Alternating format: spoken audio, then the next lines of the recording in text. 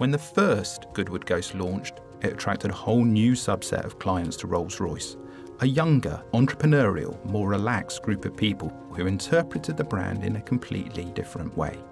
They were seeking a Rolls-Royce of a different kind, less ostentatious, simpler. A Rolls-Royce they could use as a business tool and for personal, self-driving enjoyment. In the US, our Ghost clients wanted to drive their Rolls-Royces rather than be chauffeured, even those who had selected an extended wheelbase model. They used the extra space for family and friends. In Asia, we found that Ghost clients really used all the technology that Ghost offered, pressing every button and touching every surface. And we also found that clients used their Ghost for business during the week and personal recreation with friends over the weekends.